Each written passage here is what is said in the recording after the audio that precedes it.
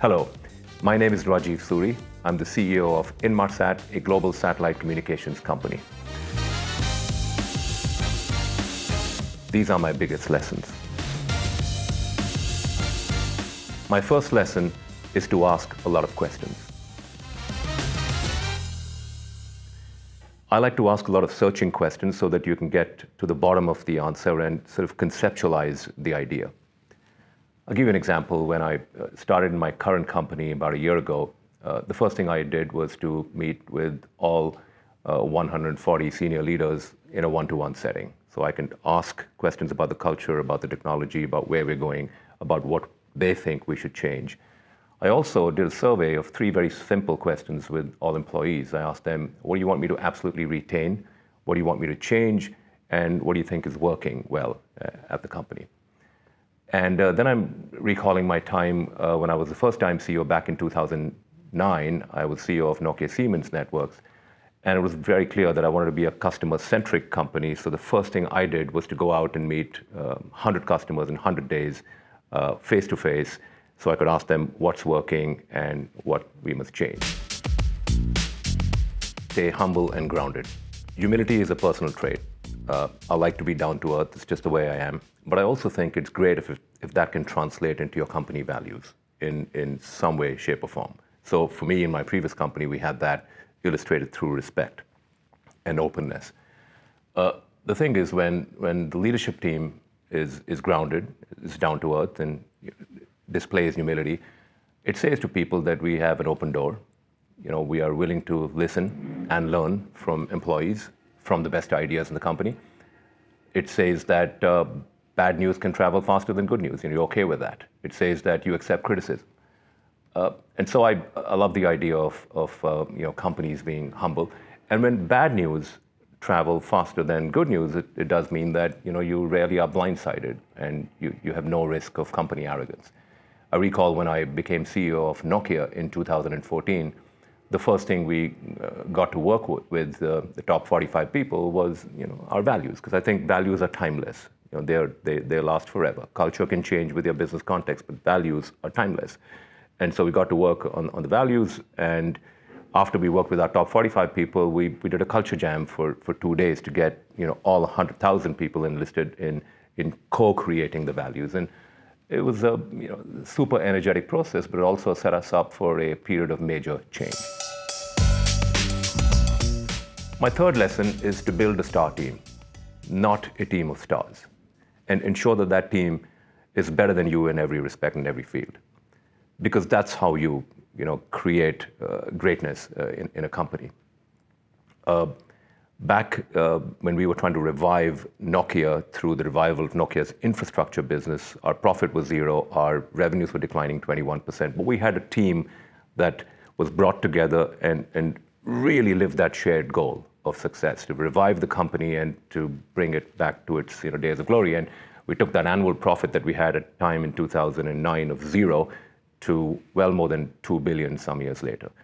And during that special phase of 2010 to 2012, that team was just driven by that one shared goal. And we created that star team. And here, when I've joined in my current role about a year ago, I brought in about 1/3 of the team from outside. The rest of the team had a lot of deep space sector knowledge, and we've retained that part of the team.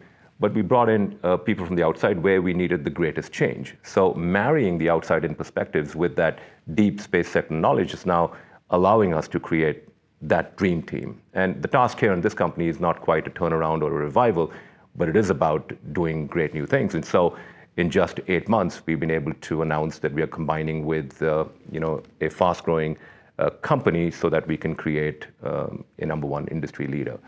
And it's also allowed us to launch a few things right at the outset in just under 6 months because we were able to gel well as a team. My fourth lesson is to choose speed over perfection. You rarely go wrong with speed. Companies have a lot of institutional knowledge, and there's a lot of deep instinct there. Leaders rarely tap into that gut instinct. But you marry that analysis with gut instinct, and you get to the right speedy decision making. So for me, speed is a real virtue that's underestimated in companies. And so When I became CEO here a year ago, the first thing we got to work on was a future-back strategy. So we looked at, okay, what kind of technologies do we need 10 years from now? And what kind of company do we want to be 10 years from now? And so play back from that point and say, what are the things that we need to do now to enable that future? And so we launched Orchestra.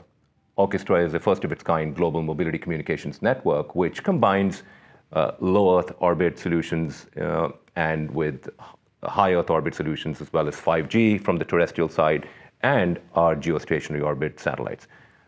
This has not been imagined before in the industry. So we did that fairly quickly. We combined that with some analysis and some deep gut feel, and we surprised all our competitors and we delighted most of our customers. On the other side, there was another decision which was waiting to happen for a long time. It's called ELERA.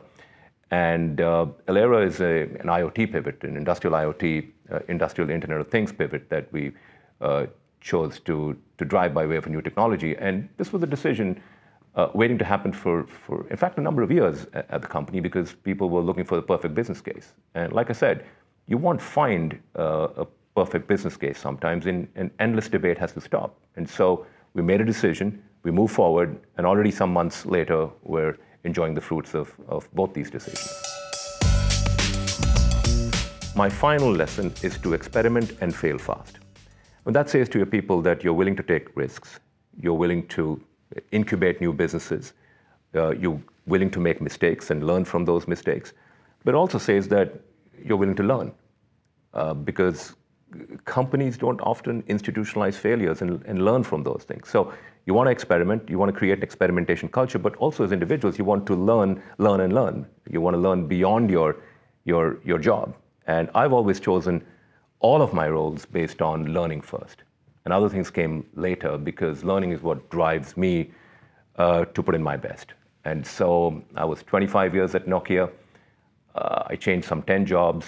I've done strategy jobs, I've done technology leadership roles, I've done product management, I've done account management, I've led a large region, culminated in me leading the largest business unit in which I had no background, services business unit, and we created that to become the fastest business unit in the company, and then I became the CEO of the company later as well. And so not only that, I also moved a number of locations. I think I lived in some 8 countries during that time. So moving locations, changing bosses, and changing roles just becomes very exciting. So my philosophy has always been, if you stop learning, you're in a comfort zone, time to do something different. And I brought that here as well to my current company, and we're trying to take more risk, and we're trying to create experimentation. And so why did I choose the current company? Because it does something completely different from the company I came from.